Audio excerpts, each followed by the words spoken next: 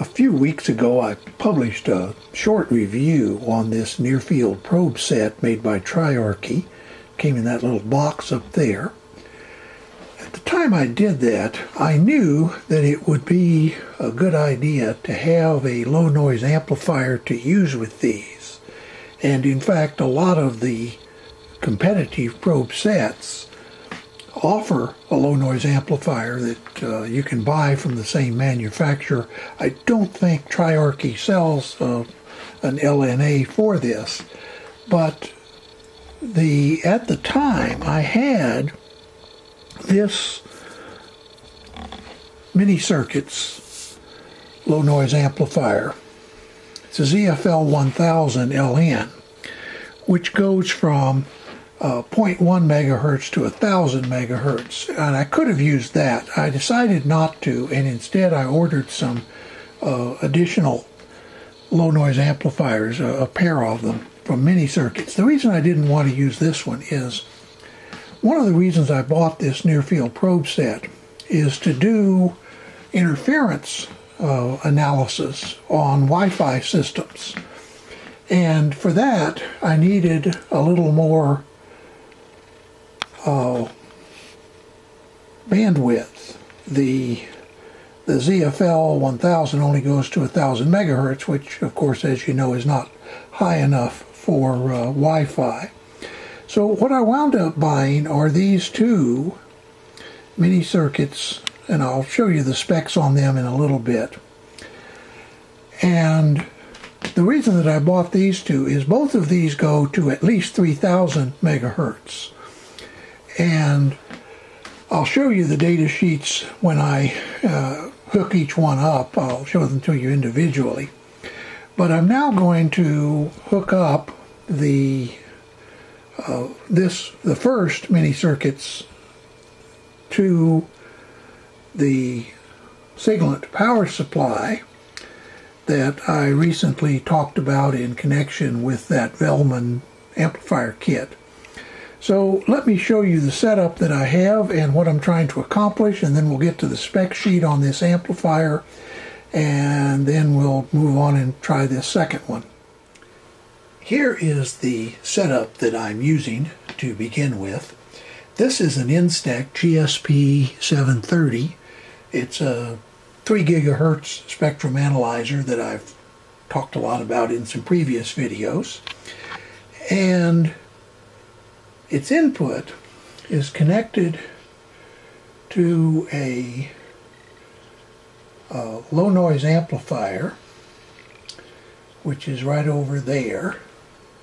That is a Mini Circuits low noise amplifier, actually wideband amplifier. It goes from about 50 megahertz, if I remember right, all the way up to 6 gigahertz.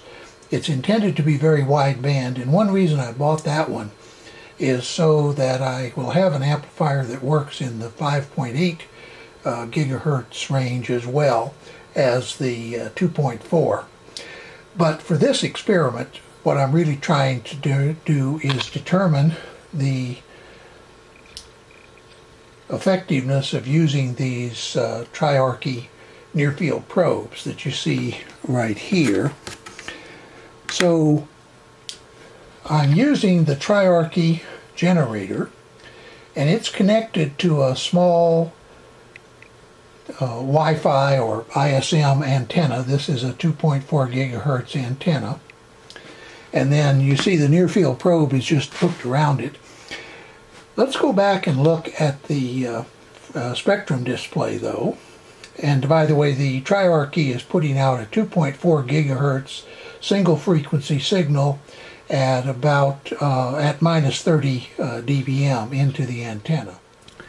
Here is the spectrum that I'm getting.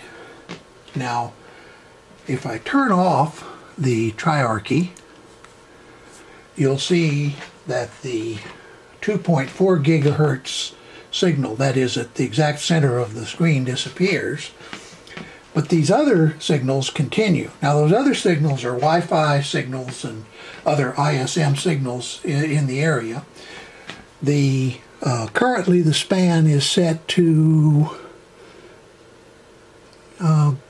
Well, it starts at 2.2 gigahertz on this side and goes to 2.6 gigahertz on that side. So you can see there's a fair amount of Wi-Fi activity. Now what I'm going to do, and one of the reasons that I wanted to sort of calibrate this is to find out with a minus 30 dBm signal what sort of level you'd see with this particular Triarchy. Now you'll notice that we have pretty good sized signals there, and I'm going to be holding this up near my wireless router, and you notice that on occasion it really spikes. There's a really big one.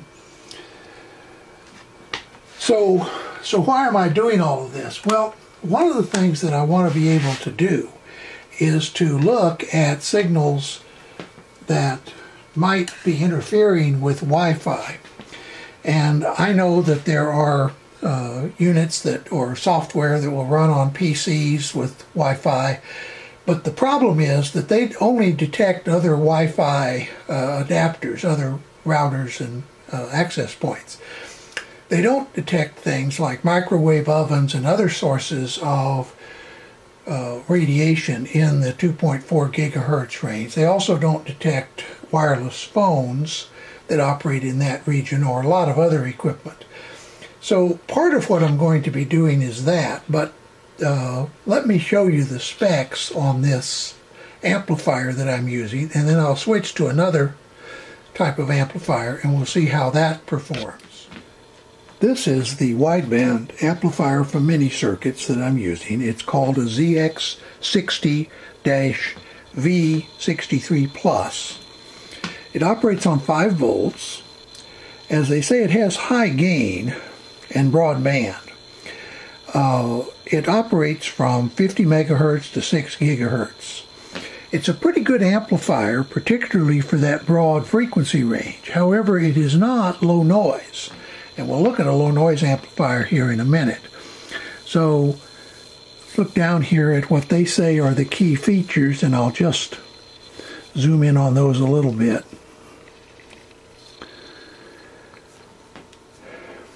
It says typical 21 dB gain at 50 megahertz and about 15 dB at 6 gigahertz.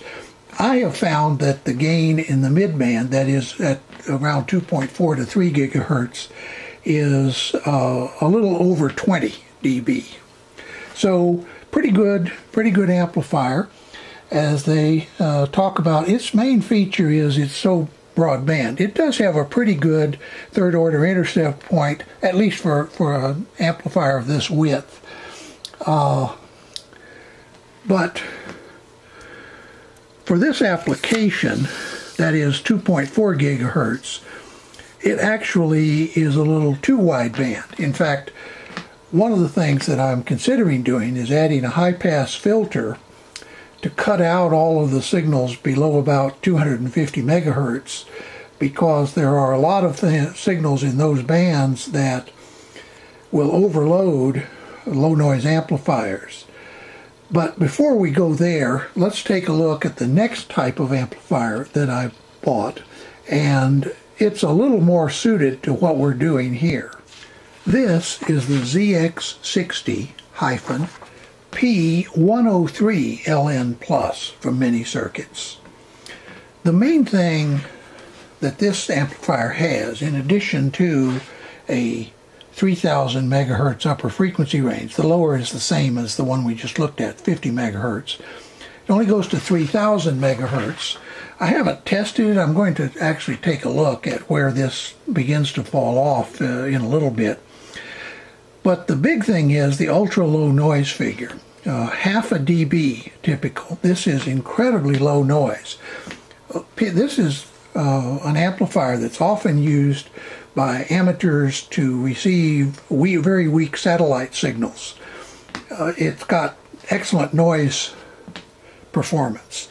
And it also has high dynamic range, which means that the third order intercept point is good. In fact, it's better in this frequency range than the one we just looked at. So Now this one is a little bit more expensive than the one we just looked at. This one I think I paid $70 for, and the one we just looked at was $50. Now I've connected up the low noise, or the 103 LN mini circuits amplifier, exactly the same as before, using the same power supply as before, 5 volts. Let's take a look at what it draws in terms. The other one drew about 60 milliamps. Let's see what this one draws. Okay, it draws about 80 milliamps. So now let's take a look at the spectrum. And here is the spectrum. Once again, using the near field probe right over the antenna. You may notice that it's roughly the same as the one we saw earlier. The signal to the right there that keeps popping in and out, those are Wi-Fi signals. The one in the center is the Triarchy. Let me turn that RF off now. And you see it disappears, but the Wi-Fi continues to come and go. So that's the first part. Now what I'm going to do, since part of the purpose of this was to determine the usefulness of the Triarchy near field probes, I'm going to change to the other probe, but I'm going to continue to use this amplifier. That is the other Triarchy. There are 4, but I'm going to use the other loop probe. This is with the smaller Triarchy near field probe, that is the smaller loop probe. I had to change the reference level. I had to make the spectrum analyzer 10 dB more sensitive in order to get approximately the same size on the reference signal. I'm using the Triarchy as a reference signal because obviously you can't be sure these Wi-Fi signals are coming from everywhere. I've got neighbors on both sides, some within 20 or 30 feet, some 200 feet away or so, some across the street, and so on. So a variety of signals, plus the signals that my system, which also includes several access points and other signals. So quite a bit of variability. But I had to increase the sensitivity, and the reason for that is these smaller probes, of course, obviously pick up a lot less. These are magnetic probes, and a magnetic probe works on a loop. That is, a magnetic field has to pass through the loop to induce a voltage that you can read. I'm going to hold this up near my Wi-Fi router again, and you see we can get quite a bit of signal, but don't be fooled. Remember, this is 10 dB more sensitive than the first time I did this with the large probe. Now I'm going to change to an E-field probe. And here's what I get with the first of the E-field probes. I'm going to turn the Triarchy off now, and you see we're not getting quite as much signal from the Wi-Fi. Now let me move this up, the probe up near in approximately the same location I was in earlier, near the Wi-Fi router, and you see it's not as much as we were getting, especially nowhere near as much as we were getting on the H-field probe, or the H-field probes. Now let me change to the other, by the way, that's so you can get an idea of what an E-field probe looks like. This is an E-field probe. And here is with the smallest E-field probe, and I have it sitting over here almost touching the antenna. There we are, with the 2.4 gigahertz. But let me come up here near the Wi-Fi access point, and you see it's working pretty well there as well. The last thing that I want to do, and remember, I'm not trying to get absolute measurements here, I just want some relative readings. The last thing I'm going to do is put an antenna on the low noise amplifier and see what it does with regard to 2.4 gigahertz. And here is with the antenna connected and right next to the transmitting antenna. What I'm using is this small Wi-Fi antenna. I'm not sure that this is actually tuned to 2.4 gigahertz. I think it might actually be tuned to a lower frequency because it's a bit longer and larger than the typical Wi-Fi antenna. But let's hold it up here near the Wi-Fi access point and see what we get. Well, we get some. There's a good strong one. What I've pretty much determined is that the H-field probes do a pretty good job, particularly that larger H-field probe. But it's not a lot better than just using an antenna. I'm going to go on doing some more experiments along this line, but basically the reason I made this video was to show how you might go about using a low noise amplifier to get better sensitivity on a spectrum analyzer. At some point in the future, I'm going to repeat these experiments with the Signal Hound spectrum analyzer, and the reason for that is one of the nice things about that analyzer is it is portable, and you can use it with a tablet or a small laptop or whatever and go out in the field with it. So for detecting things like microwave radiation and other things, that might be a useful alternative. But I basically wanted to get a baseline for how sensitive these Triarchy near-field probes are with these mini-circuits low noise amplifiers. I have now connected up the Signal Hound SA44B, and what you see on the screen is a max hold trace. The center frequency is 2.465 gigahertz.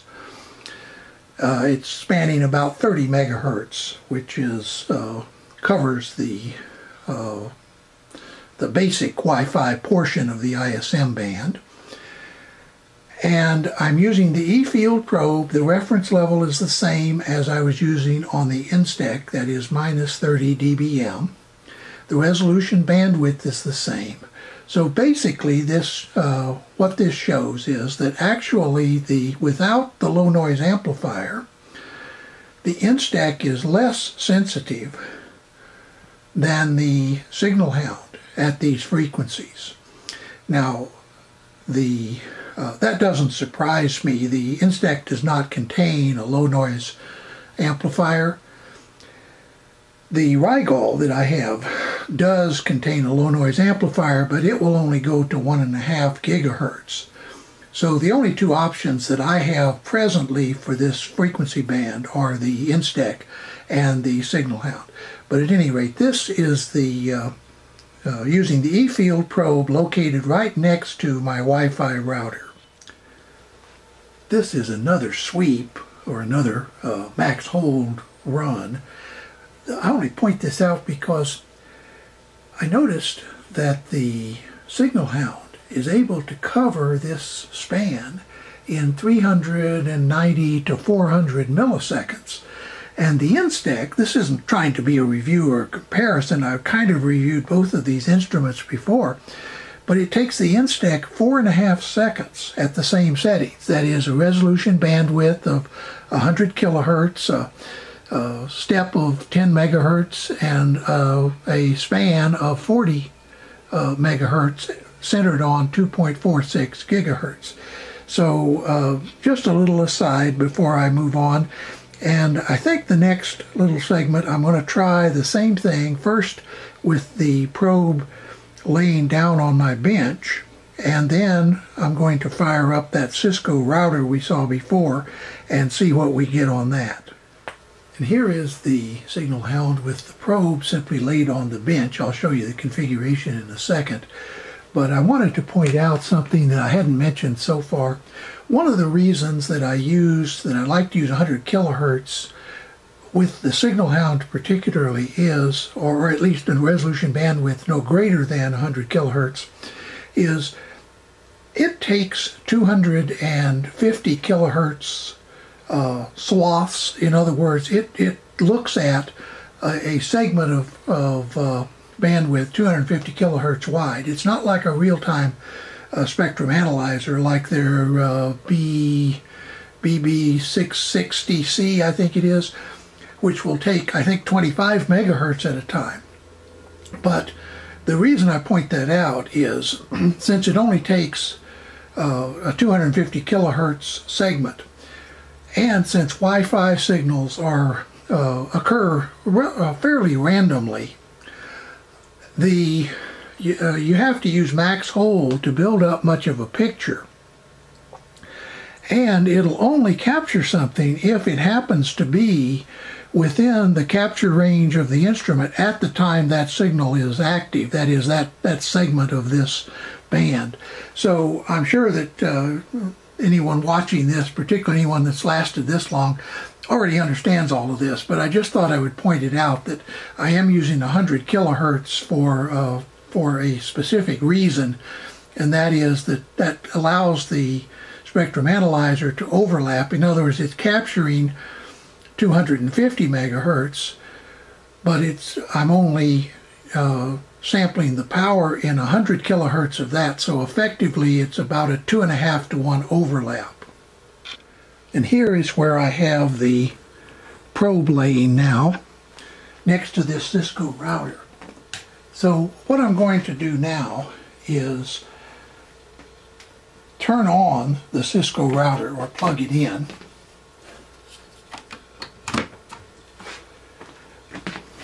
And of course this is a Wi-Fi. And let's look at what happens on the screen here.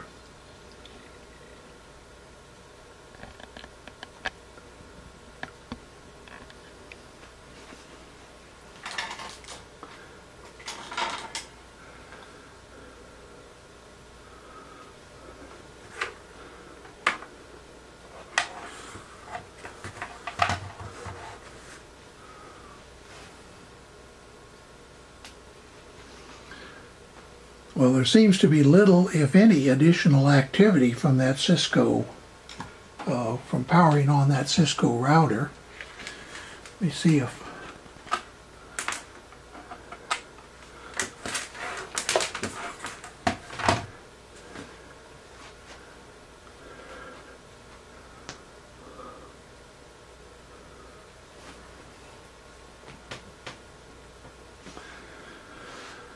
Well, I don't get much of anything there.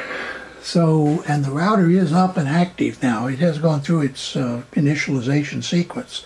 So let me now change to the H-field probe and see what happens there. Here is the background of the H-field probe. Now remember, an H-field probe is picking up the electromagnetic portion of the EH field.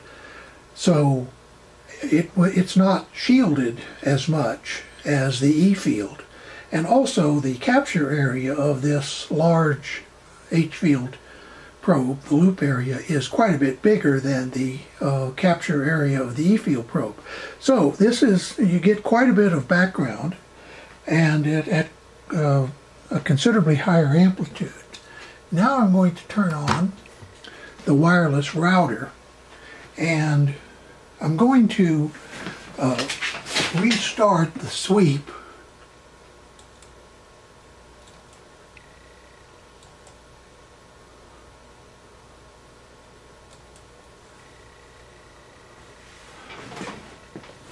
And there you see we have a lot of activity from the Cisco router, and remember, this router is an 802.11n, And the one we were looking at earlier, that is the one that I use for most of my for my general wireless network, is an AN. So it has a different set of frequencies, just slightly different protocol. It will connect with this router or this Wi-Fi system, but it doesn't do the same thing. But notice how now there's a good deal of noise, and part of that's because I have the probe right under the Cisco router. Let me move it off a little bit and rerun.